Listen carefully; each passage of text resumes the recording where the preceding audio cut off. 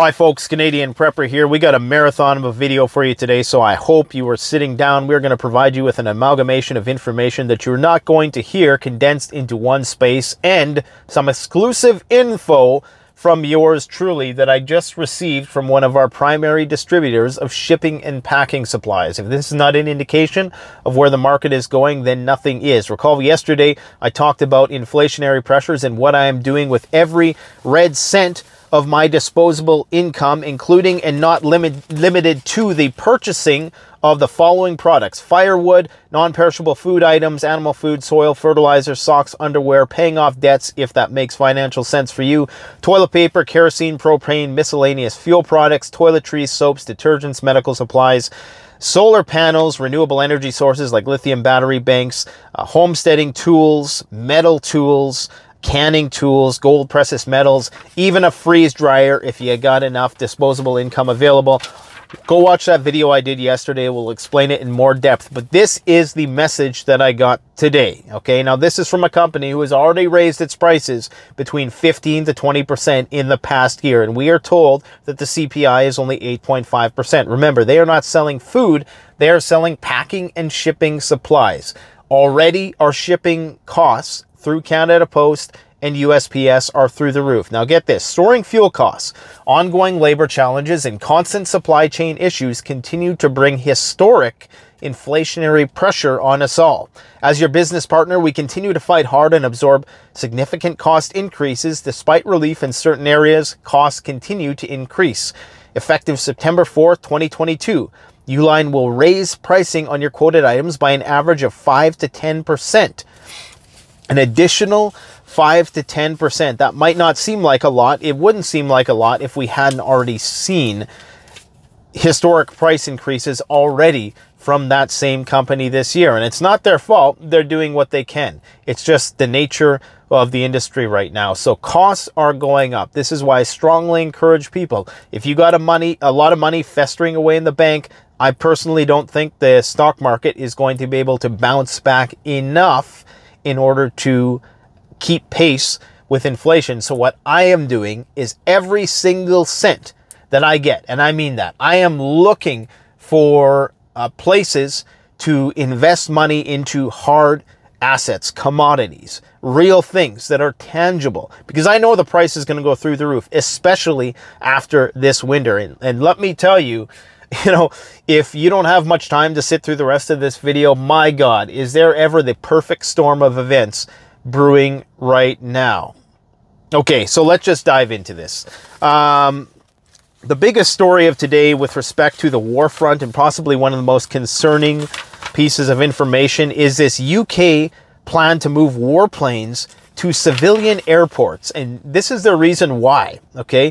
Britain is preparing to station combat aircraft in civilian airports for the first time since World War II in response to the Ukraine conflict. The Daily Express reported on Sunday the dispersing of planes across the country will help the Royal Air Force Rapid Response Units survive attacks on their bases, the newspaper said. The Agile Combat Employment ACE scheme was initially intended for potential hotspots overseas.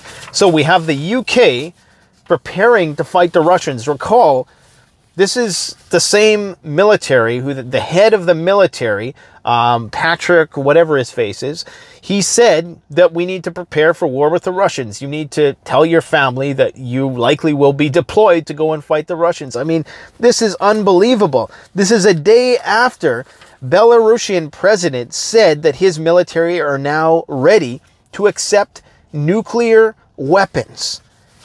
I mean, this is crazy how fast this is progressing. A Ukrainian expert urges to prepare for war on the territory of Russia and Belarus. If you didn't know, there's a major counteroffensive going on in Kherson today, which has already seen the deaths of hundreds, if not thousands of people.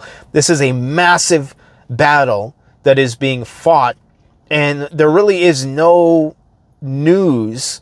I mean, there's news, but you got to go searching for it. I mean, we're living in the information age.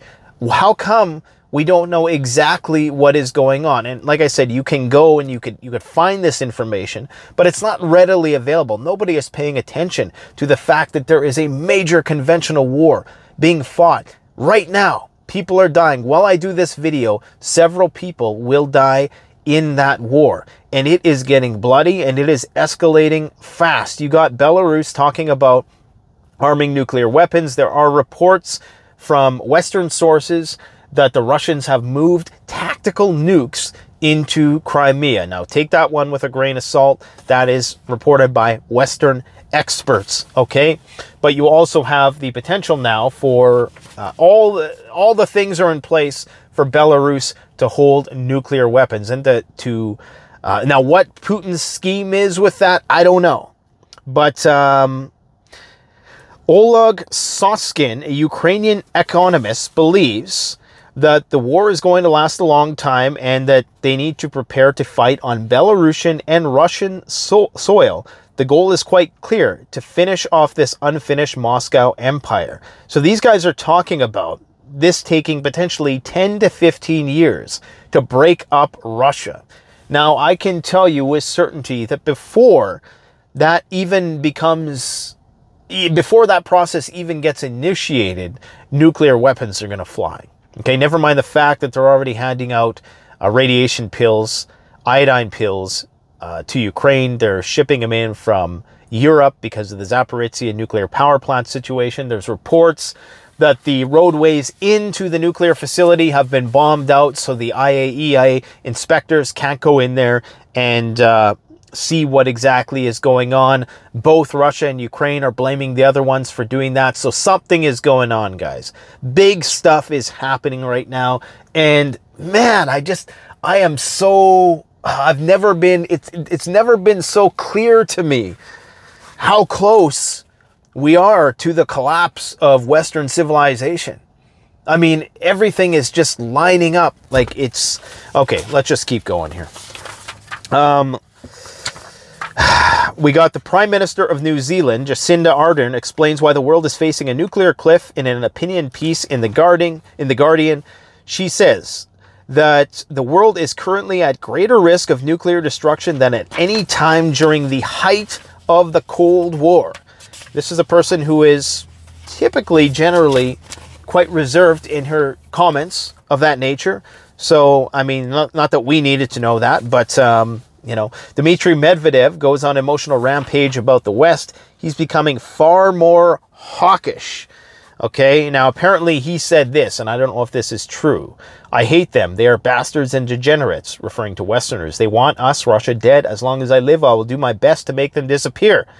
Remember, he is the former president of Russia and potentially president in the future. He could potentially take Putin's place at some point again. We already talked about Russia moving tactical nuclear weapons to Crimea after yesterday's unprecedented Ukrainian barrage and attempt to saturate Russian air defenses. Recall, attacks on Crimea for the Russians were a red line. Okay, now the big offensive, the counteroffensive is now happening. And we've known that was going to happen for some time. And I guess we'll see what happens. But... yeah, they're handing out iodine pills, and it's not looking good. According to Medvedev, Russia can't stop the war, even if Ukraine decides to drop its NATO bid. Well, I mean, that ship has sailed long ago. The reason why this war is so important, if it hasn't occurred to people yet, because of the cessation of flow of natural gas to Europe, it is going to disrupt industry. It's going to raise the cost of everything that is associated with industrial activities and production that require natural gas. Okay, things like fertilizer. The price of fertilizer is global. And because Europe is going to be struggling with these high natural gas prices, that is going to continue a sustained elevation in the price of fertilizer, which they are predicting is going to lead to a black swan event of sorts for next growing season. Now, the next stack of papers. My God, Russia decides to cut all gas to France. Russian energy giant Gazprom has informed French energy major Engie about, I don't know how to pronounce that, about a reduction of gas delivery starting August 30th, the press release reportedly said that the reason for this immediate supply cut is due to disagreements over supply contracts. We'll get back to that in a minute, but before we have instability mounting in Libya, which is a major oil exporter, and Iraq. Okay, this is why oil spiked yesterday, because there were some concerns that they were storming the Parliament building or whatever it was there, the green zone. Apparently that has subsided for today anyways.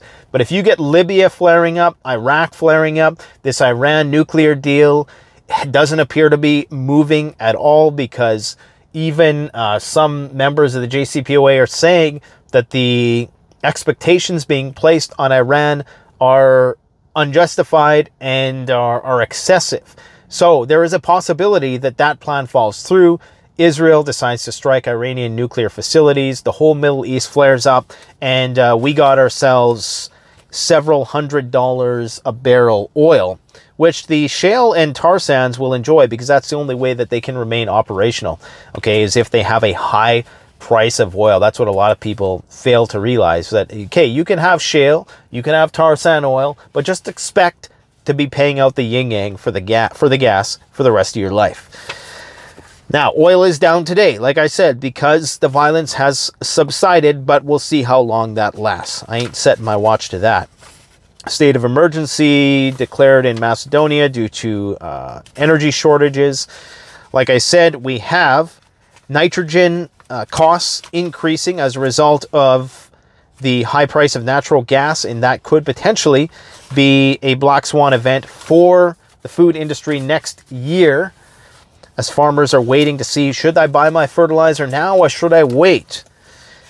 Medvedev sees gas prices in Europe reaching 5,000 euros before year end, 5,000 per 1,000 cubic meters. That's going to mean riots and breadlines.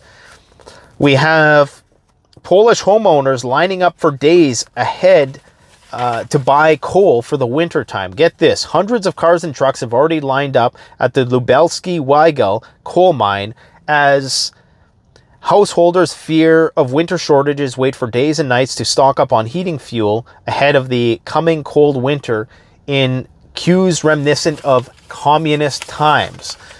This is beyond imagination, a person said. People are sleeping in their cars. I remember the communist times, but it didn't cross my mind that we could return to something even worse. Worse than communist times. Arthur's household is one of the 4 million in Poland that rely on coal for heating. Granted, these households are probably in better shape than the ones relying on natural gas, whose price is rising by 10 to 20% every day, and is now almost literally in the stratosphere, okay? Now, Poland does produce a lot of its own coal. However, imported coal, much of it from Russia, is a household staple because of competitive prices and the fact that Russia's coal is sold in lumps, more suitable for home use. More stories about the EU facing an awful winter without gas. Belgium's energy minister has warned that EU countries will face 5 to 10 terrible winters if nothing is done to mitigate gas prices. What are they going to do? You know, where are you going to get the money from? You can't get blood from a stone. Now, according to Rebecca Babin, she's a senior energy trader at CIBC Private Wealth. Get a load of this. She says that in spite of the fact that gas prices have been down for 70 straight days, she predicts there is 2 big factors which could actually cause that price to increase. She argues that both factors could cut oil supply, pushing prices higher and rippling through to gasoline. So she says, even if demand dips, supply will dip with it. And I don't see a significant pullback. If anything, that gasoline prices on the national average will probably rise from here, she says. And right, okay, so the 2 factors is that the suspension of the release of oil reserves by the Biden administration in November, and the fact that Europe is due to implement sanctions on Russia in December. Those 2 things could potentially push gas prices through the stratosphere. So, learn how to ride a bike. Russia has been burning off natural gas, about $10 million worth of gas every day, apparently. In Ukraine, they're preparing for the hardest winter in modern history coming this year. UK energy bills jumped by 80%. Unbelievable. India continues to restrict wheat exports. And why wouldn't they? They have a population of 1.5 billion and the country ain't that big. They see what's coming. And part of the reason for this is the heat wave that has been damaging their harvests. Okay. So the government cites food security after heat wave stunted domestic wheat output and drove up prices. China is stockpiling and India is hoarding. Finnish firm warns of a toilet paper shortage. During the recent weeks, Metsä Tissue has had to curtail its production both in I can't pronounce the name of the place, Slovakia and Germany, for several days because of the high energy price peaks. So, you're not even going to be able to wipe your butt. But it's okay because you won't have anything to eat anyways. I shouldn't be so facetious. This is real. This is serious stuff, guys. Russia can afford a complete halt in gas supplies to the EU, according to Bloomberg. They're saying that Russia could keep gas exports to Europe at 20% for at least 3 years and not have it significantly impact their economy. Are you guys ready for 3 years of these kind of videos? I hope not, because me and TA Outdoors and City Prepping and all the boys from Think Preparedness, we have plans to do other videos, but it's just shit's hitting the fan. What else can you do? Taiwan has, for the first time, attempted to shoot down a drone. I don't know if they actually successfully shot it down, but they attempted to shoot down a Chinese drone. This is how it starts.